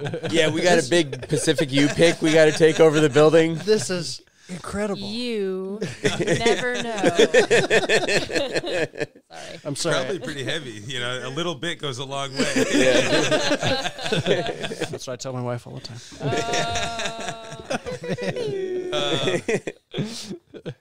Yeah. Everyone takes a sip of beer. Yeah. Sorry, where were we? We were talking about you. Yeah. Yeah. You just got a new nickname. Rob just broke the podcast with that part. You gotta go. That's all I have to offer. Just gonna walk away. But yeah, no, Jamie, go ahead. Fire serious stuff. Okay. Yeah, we're talking about. I was thinking of mentioning places, like good resources to go to. Like if you're just getting into this, where do you go find this stuff? Yeah. Reliable, trusted stuff. I think Climbing Arborist podcast. Definitely. ClimbingArborist.com. Yep. Sure, go there. It's more than a podcast. He's got tons of videos on everything. Yeah. An educated climber. That was the one I was going to throw out there. That's a great one. I learned a lot. I'm just going to keep going. I learned a lot from August Hunnicky. Yep. Going up. Yeah. A lot of his stuff now is crane videos, but I mean, if you go back in his catalog, he's got some great rigging videos. And Reg Coates is probably my favorite right now. He's really droney and dry, but that guy is a master. Yeah. No, he knows what he's doing. Again, nothing against him. His videos are all just super long. Oh, but you learn the entire time you're watching him. He's incredible. Yeah. Well, and just the amount of information you can get from the TreeStuff webinar series. Yeah. All their webinars, all the videos we were talking about earlier. I mean, there's just so much information there to be consumed. They just did one on span rigging. Did you guys catch it? I haven't seen it yet. The Taylor Hamill. Yeah. Not Mark Hamill. I was going to say Mark Hamill. I referred to Taylor Hamill as Mark Hamill in one of the podcasts. Nice. Which is Luke Skywalker. Yeah. I hope we have him on so we can refer to him as Luke. I got a little tip on rigging. We were doing a crane job, oak on the house just a couple days ago, and we just actually got a crane truck at Sperry like 6 months ago. So we got these rigging chains to put on the end. It's a knuckle boom. So you basically just move the hydraulics around, and that's what picks the wood up, not a cable. Mm-hmm. Okay. So we've got chains on the end of the boom that we rig onto the tree, and they're rated at like 8,000 pounds. Mm-hmm. And I did the Log Weight Pro. Mm-hmm. And I was like, yeah, it's probably in the 7,000 pound range, I'm guessing. And everything's rated at 7,000. So I hooked up my chains. And then after we rigged it out, I asked the crane guy, he's like, yeah, it's right around 7. You're just about right. And then this guy, Wes, that was helping out on the job for Forceland and working for Forceland, he's like, actually, we were stress testing those chains pretty hard. It wasn't the braking strength. It was the will at like 7,400. But because we spread them out, we basket tied it and spread it at probably like a 60-degree angle. Oh. That put way more stress on those chains. Huh. So I was thinking in my mind, we're in store mode. I'm just blasting through the job, and I'm like, 7,400 pound test chains. The piece is coming out around 7. This is will, so the rating is at what you can pretty much do whatever you want with it. Yeah, the working load limit. Yeah, and not whatever you want, but you can work with it. And but then I didn't take into consideration basket tying it at an angle. Yeah. So the working load limit is just the chain just laying straight on the down. Just Just straight down, right? not at any angle. So when you're basket tying, the lower the steeper the angle, the more you're going to be putting on your anchors or your tie offs where you're choked off. Yeah. Like you could look at the brakes just like you're saying. I don't know why I'm repeating it, but with ropes, Totally, the same totally. thing. Like you have a span rigging set up, like that's you're not going to be able to pick that working load limit, on that because of the angles and all the stress and everything. So stuff to think about. Luke Skywalker has a great webinar on how is that before or Tree after? Walker. Tree Walker has a great webinar on Oh my God, Corey's high-fiving me for my fun. That was a good one. Nice. On how the different angles change the loads. Oh, man. Yeah. What was the name of that, Jamie? Do you remember? His rigging one? Yeah. So honored. Yeah. Rigging theory. Rigging theory? Rigging theory. Yeah. Either way, watch all those webinars. One of them will tell you all kinds of great information The on one it. from Taylor Hamill. It's great. Yeah. Well, he's got a bunch of them. Oh, right. Yeah. No, it wasn't Taylor Hamill who did that one. It was somebody else, right?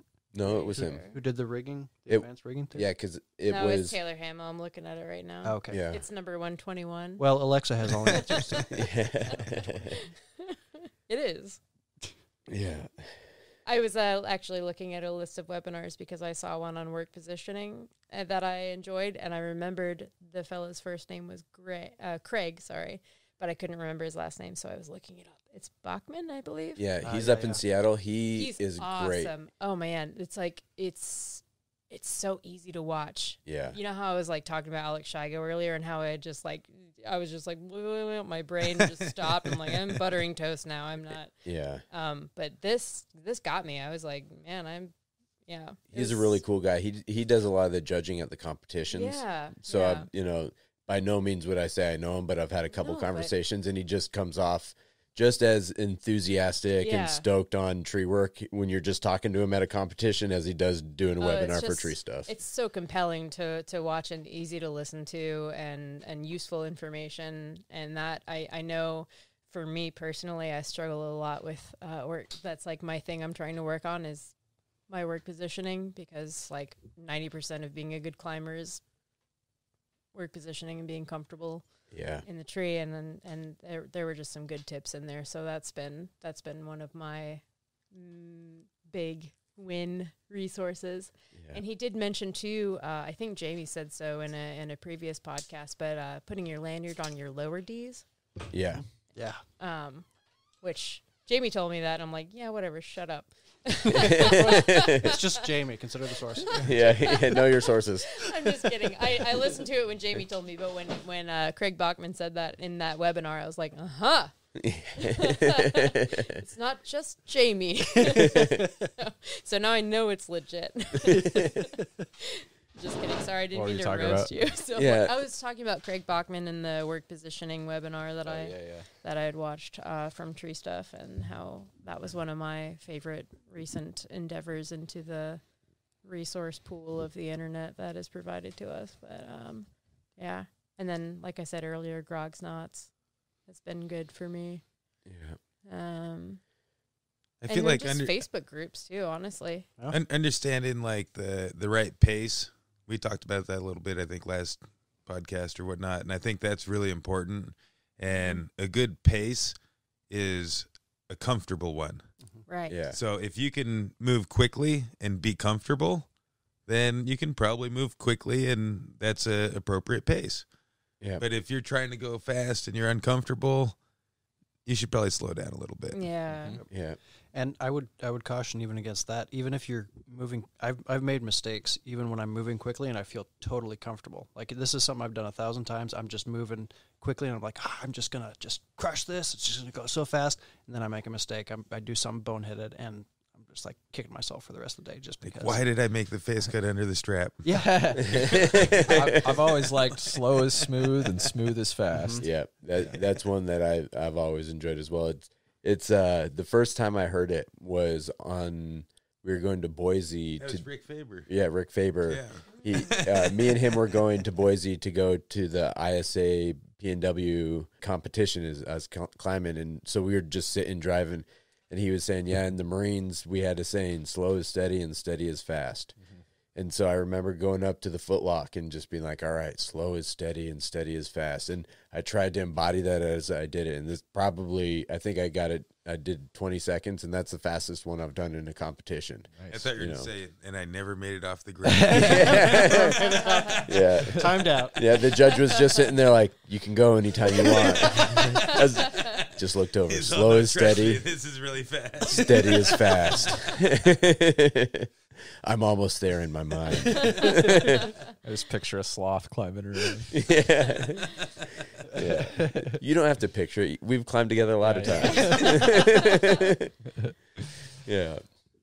Well, can you guys think about anything else that would? I mean, we're kind of off the topic and so much. We're like kind of but tangent. you know, I also came in late. Like, what's the title of the episode? That might have been something good to open with. Yeah, maybe the intro if you would. Yeah. All right. Let's replay. You want the intro? Okay. We're gonna replay the intro. There you go, Jamie. Yeah. Shh. The tree work industry is full of amazing people. We are a mosaic of college-educated, internet research, trial and error, skill passed down through mentorship, knowledge shared over a beer, and good old-fashioned self-taught. How did you get where you're at? I need another beer. And where are you going? Even if you've been doing this work for a decade, there's always something else to learn. And when you start teaching, it might just take your learning to another level. After all, open a beer young world, the world is yours. On this episode of the Tree Thinking Podcast, we do some research into trial and error, look at the benefits of self-taught and mentorship, all while consuming a couple beers on education, evolution, and the Arborist community. Man, I think we knocked it out of the park. I think we're good. There. We're good. We've had the couple beers. Yeah, we got the beer thing down. Yep. Oh, so there we go. Maybe we should talk about our mentors. Oh yeah. I think it would be good to go around the table. Should we call Doug? He won't answer. You don't think so? Not this late. You can. You can. We'll give it a shot. Yeah, give it a try. Yeah. You bet. You might prove me wrong, but anytime I call him past 7, it's a no-go. But if you call him, that might change things. He just likes Andrew more. That's all. He's like, it's an emergency. Which one is he going by these days? Or usually, I feel like I've talked to you about this, but it can be like a roll of the dice, like what company you get on with and like who you learn from, you know? Oh, it's such a big thing as far as doing it. What's up, Bruce? Hey, buddy, how's it going? Good, man. How you doing? I'm doing pretty good. You're on our podcast. Oh, nice. Yep. Hey, Big Doug, how's it going? Hey, Big Rob, how you doing, buddy? Oh, doing real good. So this whole podcast is about. I could play the intro for you. We're just kind of talking about the evolution of tree work, and how when we first started, we were climbing on ladders, and and our mentors, and so we got to the point where we were talking about learning and mentors and whatnot. So we figured we'd give you a call. Still, doing it every day.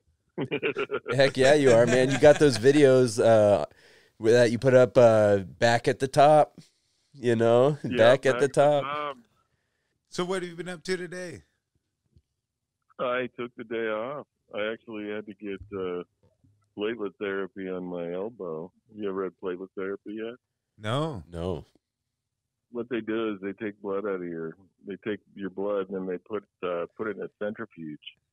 And then they pull the platelets out of it, and they inject it right into the spot in your body, like in the tendon or joint that's hurt, and it heals it really quickly. Huh. Nice. You get it. You're not quite as old as me yet, but once you get there, No, we're learning from our like mentors. Yeah. I've done it 5 or 6 times. There's a guy, Dr. Peterson, that does it off Charnelton at the sports medical clinic. And it works? And, it works great. Yeah, I've had him do my joints and my thumbs, from gripping on the sticks or branches all the time. Yeah. And your thumbs get sore and the joint there. He did both of those, and then he did my elbows. And I wish he could do my back, but I don't think they can do that. That was my next question.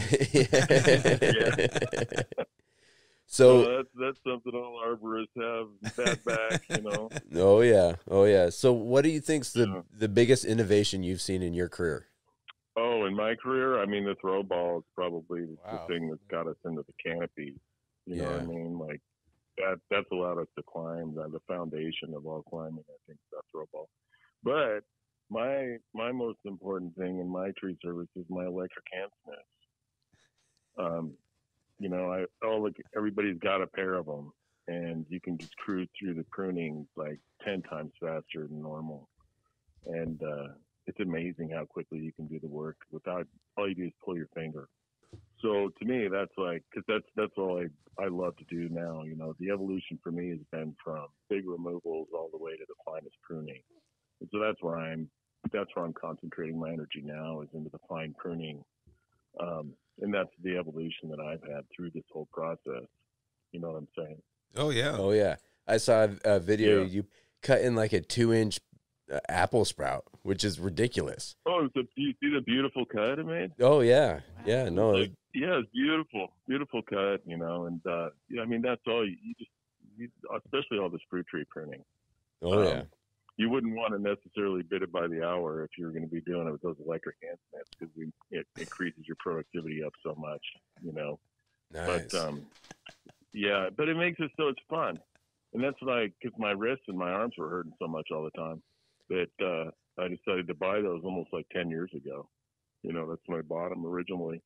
And they've improved them now. They just have a little tiny battery on them. And they make knockoffs for cheaper. But, I really enjoy those. What's the brand? The Ascenders, those Enfaco, ENFACO. And the other innovations, of course, is just like to me, I love the rope runner. I prefer to roll off of that. And, the ascenders have been just a gift. I mean, I remember we were just using, single hand ascenders like the old style with the old frog up the tree. The old yellow Jumar. And, yeah. Yeah. I mean, I got a guy that I work with, Cody, and he's still running off the monkey fist knot. And he won't use the Blakes or nothing. I mean, he's so old school, and he looks at my equipment like, my rope runner, and he's just like, no, I'm sick. I can trust this old knot. That's right. That's crazy. Yeah, you could never change him. He's old school. He's just like an old redneck, but greatest guy in the world. Nice. Hey, to each their own, man. If that's what he wants, that by all means. Yeah, that's what makes him happy. I've tried to put my equipment on him and get him to roll with it, but he won't. He doesn't trust it. He looks at it and doesn't trust it. You got to trust what you're using. Yeah, yeah. So, how about you guys? Like, what do you think of the your best innovation, or the things for you guys that have helped you the most? Well, recently, I think in the last couple of years or more, it's been the internet. Yeah, the amount of knowledge you can learn. Although I'm kind of tempted to go with you on throw ball, because a lot of work.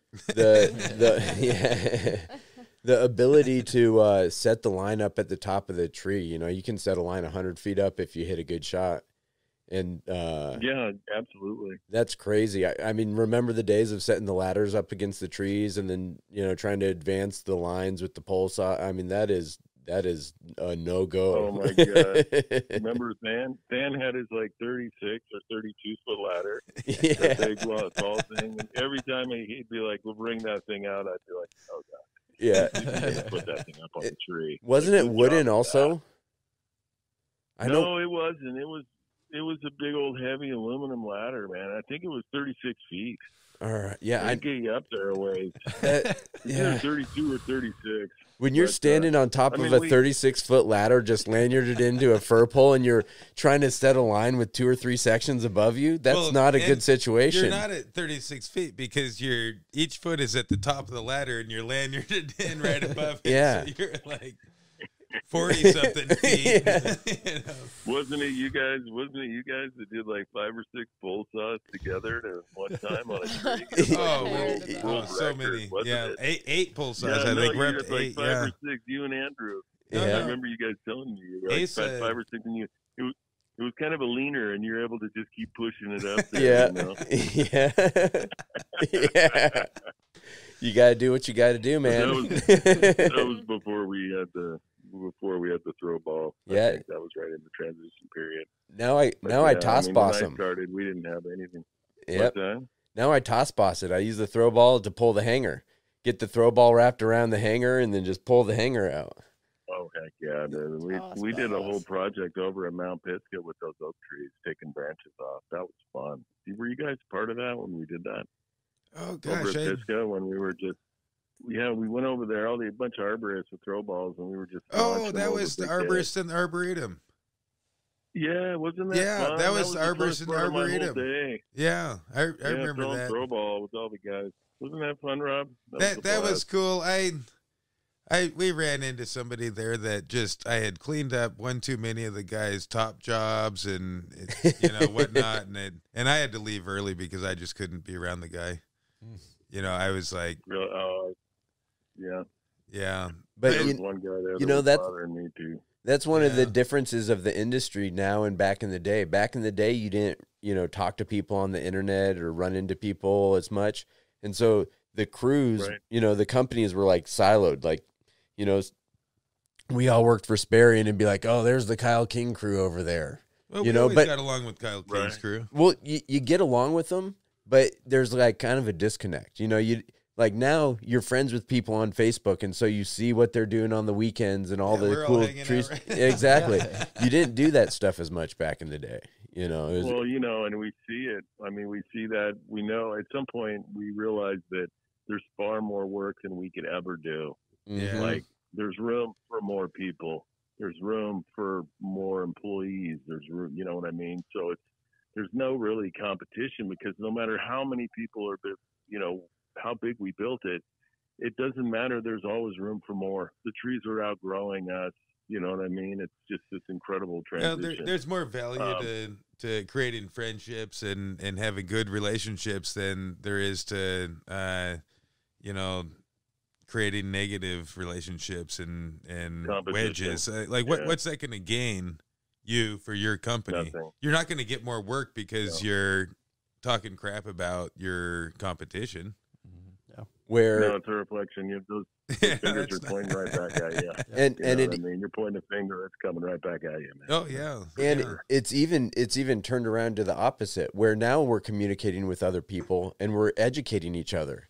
It used to be you'd bring someone in and they'd teach your company how to do stuff. Now you're trading knowledge with all these people over the internet, and you can go to TreeStuff and you go to the Climbing Arborist and the Educated Climber and all these different places, and you have this huge library of knowledge at your fingertips. It's amazing. Yeah, back when me and Andrew started, when we first met or whatnot, it would take 5 years to become a fully trained arborist. Now it takes a fraction of the time. Long at all. But that fine pruning, man, that takes years and years, and some people never get it. I mean, there's plenty of arborists out there that own tree services that don't know how to prune trees. That I've seen, they're better. Some people are better at removal. Some people are put their energy into pruning. But, there's people out there that really should stick to maybe just doing removals, and then other people really, it just depends on what you love to do. But I see that a lot. We see a lot of bad pruning out there. That's actually an interesting point, because pruning a tree is different than like building a fence. If you're a shitty fence builder, it's really obvious. It's not straight lines. It's lean. But if you're a shitty pruner, then that's up to a different kind of interpretation, where it might not be as obvious to the homeowner. No, it takes a trained eye. Like the way a lion's tailed tree looks. Yeah. It looks good. You limb that all the way up, and they're not looking at the cuts. Or where the cuts are, they're looking at the lack of branches, and that's what they asked for. Well, it's like, Becca, you were telling me the story earlier today about the client was like, I just don't see it. Yeah, that was a funny thing for him to say. Constantly. And that was when you were... Oh, we had a job earlier this week, and the client just kept saying, I don't see it. To a yes or no question. Like you were explaining the job to him, what you're going to do, right? Yeah, Nate was like, do you want us to cut over here to fill in this part of it? He's like, I don't really see it. Which goes to in tree work, it takes a certain eye. Yeah. It's like you hired, that guy hired Nate to come out because Nate's a professional and he knows how to prune a tree. And yet this guy was kind of arguing with him I don't know. Kind of what you're saying, I had the same thing. I had that happen this week, actually, where a client told me to make a cut on a Japanese maple, and I was like, that's not going to happen. He's hired, the person's hiring you for your expertise. Yeah. But they're trying to tell you what to do. Those two things don't apply. And I think you can't do that. If you can explain to them why that's not the best cut to make, generally, if they're the one that hired you, more often than not, I feel like they're perceptive to your expertise. Well, the biggest one is when it comes to a mature tree or a large tree, right? And it's weight reduction, and they want they want to see results, and they're driven by fear. And you're like, I took a 4.5-5 inch cut out of the tip of that branch. There's some big, large, it just happened earlier today, a big old oak tree. And she's like, I can't really tell that you guys did anything. I was like, we took a 5-inch diameter limb off of that good job, limb. Nice pruning. That means you did it. And she's like, good job. She basically just said, all I want to know is that it's not going to break if we get an ice storm or a snowstorm. Yeah. And I was like, I said, you're good. We took a ton of weight out of that thing. I wanted to tell her that the likelihood of her whole tree failure is probably greater. We should probably start the retrenchment process at some point in the future. But that limb's solid. But that limb's not going to break. If that limb comes down, the whole tree is coming down. Well, you know, she got me thinking. I was like, well, what if there was like an inch of ice on this tree? Yeah. Yeah. Yeah, you can't really plan for that, though. And then you think, well, does it have armillaria? Does it need a root crown? I mean, what's going on? It's a veteran oak. Yeah, it's a tough call there. If you can't see anything wrong with the base, I mean, you Probably have fine. to just judge that we've had the ice storms and snowstorms recently in the last 2 years and have survived those. Yeah. So it does have a history of being strong as it is. Yeah. You know, And that's a I'd good have thing to rely tell on people. those. Yeah, it really is. Yeah. Yeah. Yeah, I think educating the public is another. I mean, not just ourselves, right? Like part of our community is it's extended to beyond just the professionals. Yeah. It's like, you know, or part of our mission, most of and, us at least. Is and it's not just educate, it's educating properly too. So you can educate and be a dick, or you can educate and actually get something across to people. Right. Well, and the more you learn from this stuff, the better you're going to be able to educate, and the more trust you're going to be able to earn with the clients. You know, if you can bring this information and talk like you know what you're talking about, and bring a little science into it, a lot of times that's enough to kind of sell it to them. Well, that's what I told the lady. I said, if you take 10% of the weight out of the tip of a horizontal branch, you know, basically a rough estimate is you've reduced 50% of the stress on that limb. Yeah. You know, and so it should be fine. Basic physics. Yeah, basic physics. I mean, it's basic physics. Yeah. You know? So that's a pretty good line. And a lot of it comes down to lines. You gotta have lines to tell people in certain circumstances. Yeah. And when they say, I don't know, I don't think I can tell if you really took enough off that, then you throw them a line. Yeah. That's not bullshit. Yeah. Well, there can be a little bit of that, right? Yeah. Well, you know, Doug, it's been great having you on, and we're going to have you on again. So Friday nights, just be ready for random calls, because as it applies, we're just going to try. If you can't talk, don't answer. But you know, and we'll definitely have to have you on more. Time for you. All You're the man, dude. I love you guys. Right on. Love you too, man. Love you guys, and all right, you have a great night, and yeah, I look forward to meeting some of the other voices someday soon too. Nice. Yeah. Well, when we can, you'll have to come into the Tree Thinking Studios, aka my garage, and do it live. All right. Love you, brother. Sounds Yeah. good.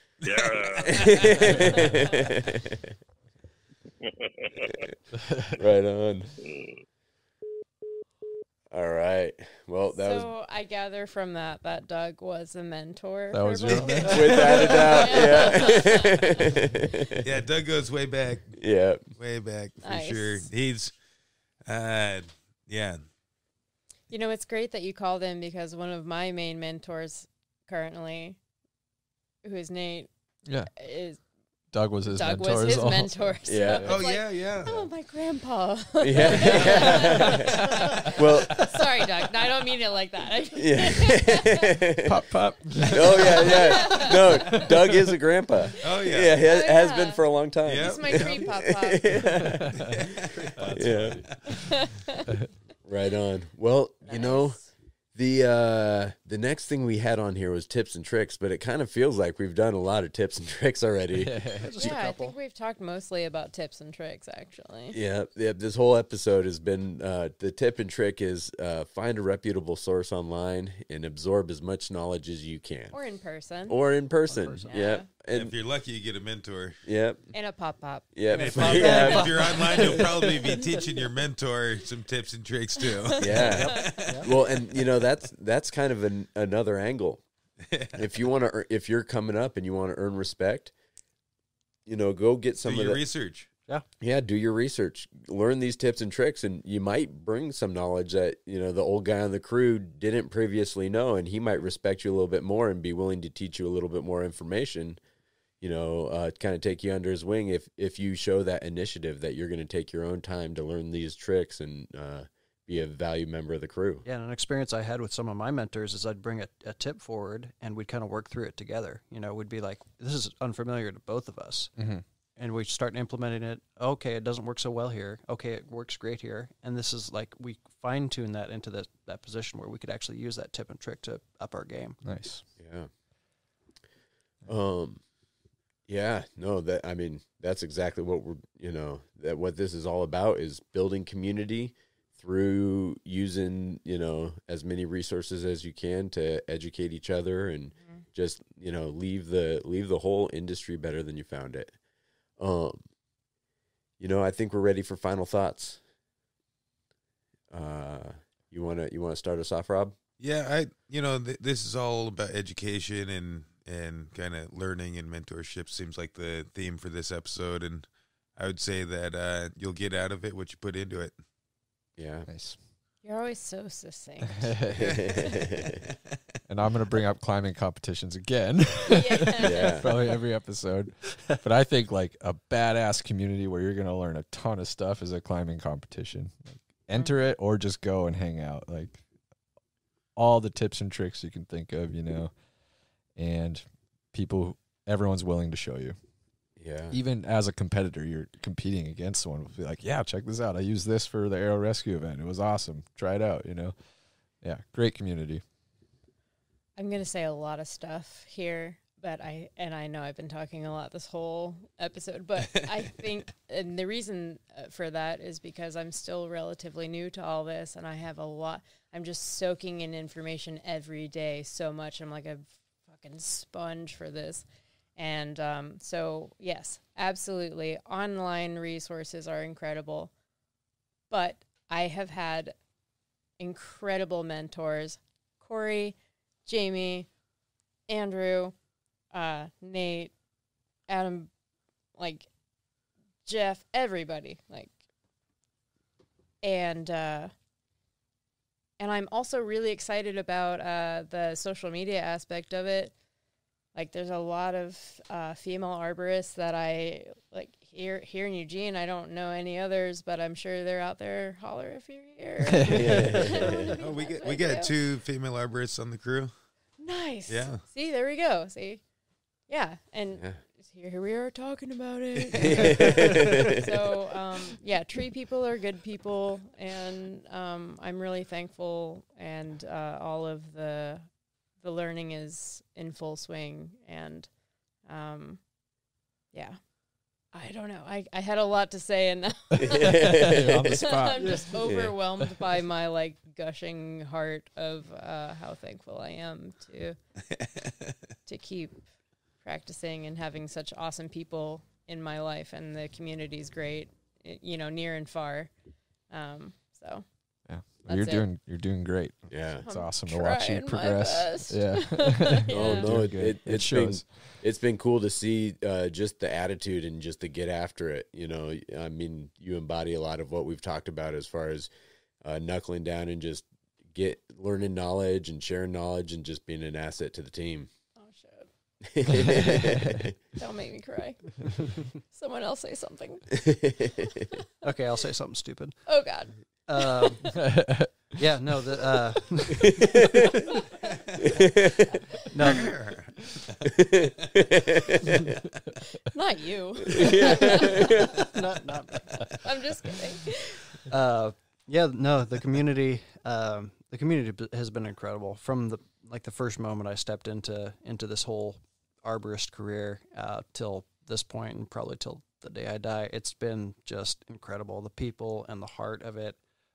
Our love for trees and our love for that kind of camaraderie or that kinship that we kind of talked about a little bit earlier is just something so unique and so special, and I haven't experienced that anywhere else. And it's just, I love being a part of that, and it's incredible. We're combined by our love of trees, but we're also combined by our love of things like the captain's hook. Just an incredible piece of gear. Dang. And if you haven't used the captain's hook yet, and you don't love it yet, you just haven't tried it. It's the best. He's obsessed. Oh my God. You have dreams about.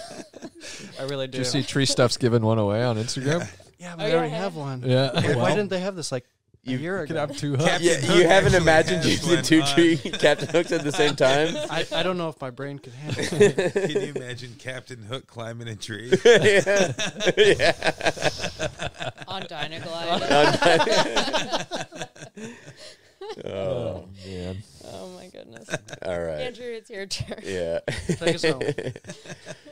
Well, this episode has been a lot of fun because it really embodies so much of what this podcast is about, as far as just connecting with people, sharing information, building community.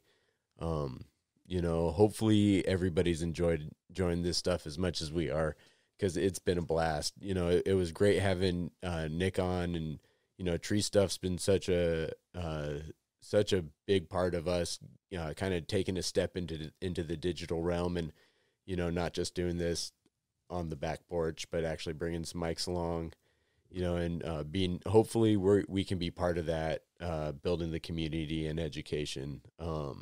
Get online, try to soak up as much information as you can, talk to people, and just see where it goes. And with that, stay safe and watch your top knot.